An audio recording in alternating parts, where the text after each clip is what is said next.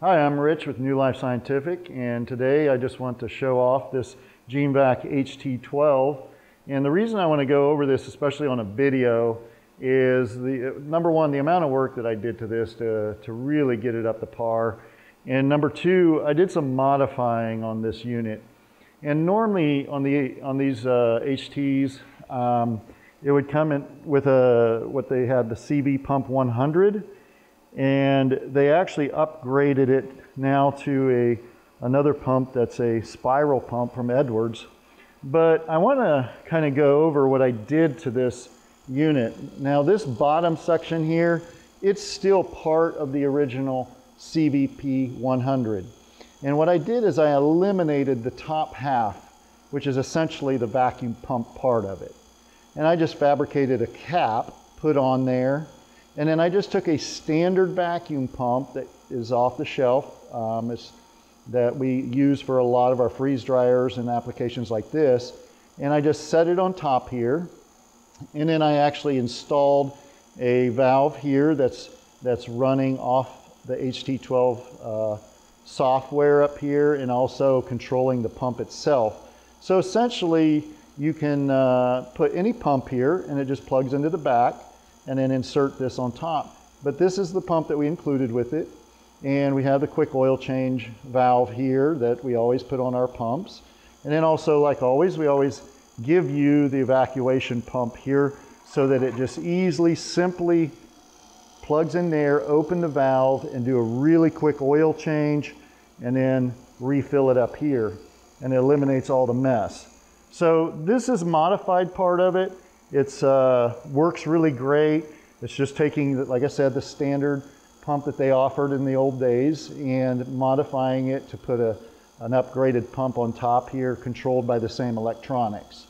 And it works great. I've done this before on another unit. I wanted to point this one out again.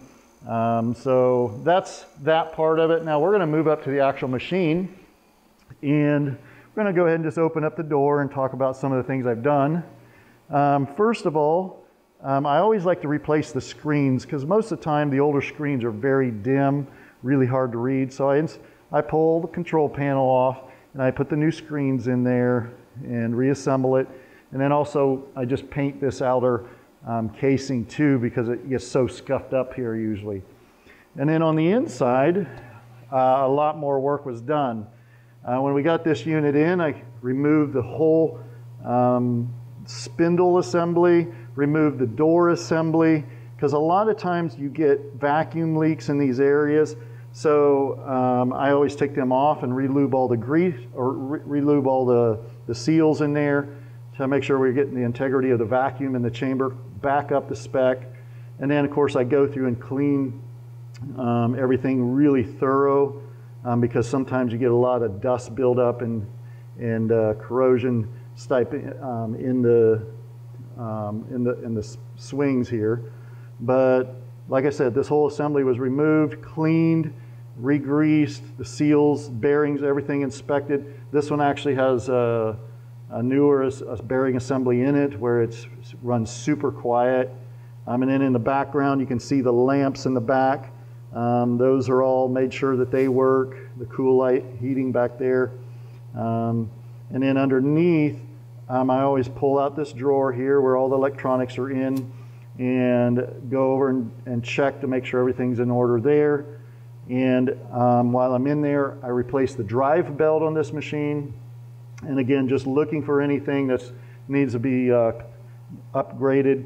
Also on this has a variable speed drive, and I updated a newer version on this, so that this thing has essentially been really upgraded. The integrity is back to where it was when it was in factory. So a lot of time involved in these, but they're well worth it because they're solid pieces of equipment. I mean, this is a chunk of metal here that's not going anywhere. The door seals are usually never have a problem with, and just simply keeping it cleaned up and running, hardly ever any problems with it. But like I said, I just want to point out a lot of these options. And as we move over here, again, the top been removed. I've been inspected the refrigeration, replaced both seals in both of these caps here to get the vacuum integrity, especially here. Calibrated the vacuum settings to make sure that's on, the temperature settings. And then put a new hose here, a heated hose, rewrapped it with insulation. And of course, you know, new vacuum hoses here coming down. And a real nice option on this unit that some of these don't have is normally you'd have a shutoff valve here so you could drain the condenser after it's defrosted. Well, this actually has an automatic defrost built into it. A drain where it will actually open up after the defrost cycle, drain, and then shut, and then be ready for the next cycle. So you can program it into here, which is very easy in the controls. You can go to the manual, or you can go simply program in the defrost and drain so that when you come back in the morning, everything is done, ready to go for the next run. So that option is really nice, which you don't see a lot on the VC3000s that are out there. Like I said, I've done a lot of these. I've got spare parts for about every area of these. So if there is an issue or a problem, it's usually an easy fix for me. I've got boards, I've got, like I said, part machines. I usually pull parts off or even order new parts.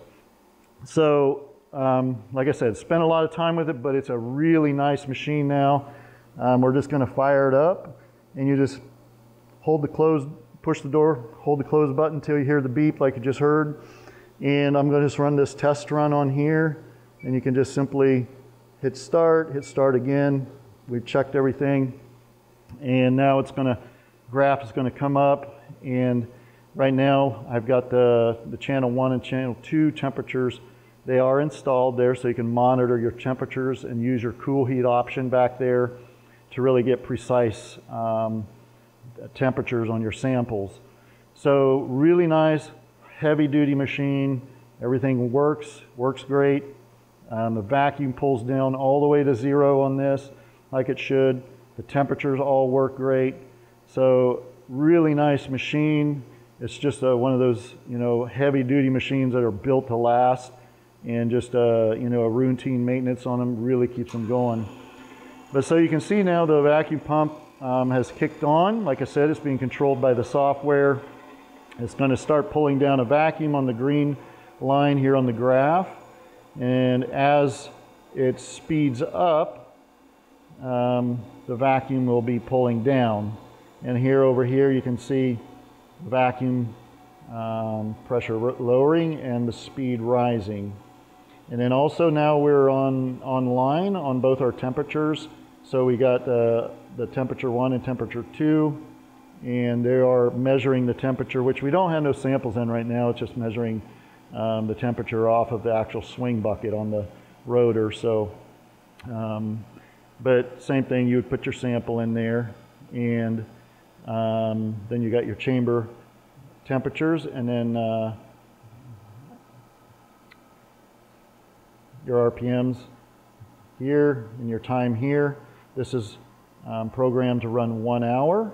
It's programmed to then shut down, run a defrost cycle, open up the drain all the condenser, and then shut the drain and be ready for the next run. So like I said, it's a really nice option for those long runs that you can leave overnight, and you want to be able to come in the morning and have everything ready to go to do another run. So I think I've covered a lot of things on this.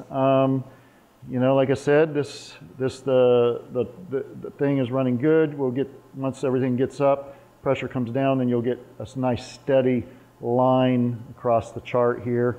And I've ran this for quite a few hours just to make sure everything's running good. But like I said, if you got any questions, you know, how I modified the pump and was able to do that, you know, give me a call here at New Life Scientific, and I am free to answer any questions on this system. We've sold many ones just like this. We just shipped some over to the UK that have done a lot of work, like I said, and they've been really pleased with this. So we have this one up, and I think you would really appreciate the amount of work that I've done to this. So I appreciate you watching, and like I said, Rich at New Life Scientific.